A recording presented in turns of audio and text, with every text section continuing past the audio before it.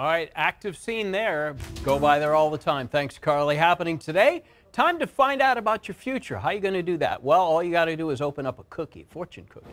It's one of North America's leading suppliers in Sacramento. ABC 10's Marcus Allen is there at the New World Bakery to show us how it all gets done. Mark? Yeah, I'm up in Auburn for a story coming up later on, but yesterday I had to stop by and take advantage of this. Now, I would have liked to have been live there, but trust me, to get inside this place, to talk to the guy making the fortune cookies, it's like trying to talk to Harry Styles. All he wants to do is make cookies. He's making cookies 24 hours a day, and he doesn't want to talk to the likes of me. So I apologize in advance for the sound you're going to hear, but take a look inside this place. They are cranking out thousands of fortune cookies that get shipped all over the world. In fact, one of the leading suppliers in North America. Sure, Nabisco, I think, cranks out shrink-wrap versions, but these are the biggest distributors of fresh-baked fortune cookies in North America. Again, I tried to catch up with Mr. Zhao. He wouldn't step outside, so the sound in this is awful, but I tried to ask him the serious questions. Take a listen. How many cookies a day do you make? 25,000 one day. And they go all over the world. Uh-huh.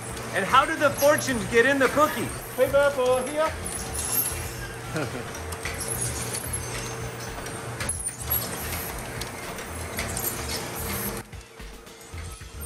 I could watch that all day long. Obviously, the conversation trailed off a little bit, but you saw the mechanical process by which the little pieces of paper get into those 25,000 cookies a day that they're cranking out there. No wonder the guy doesn't have time to step outside and talk to me.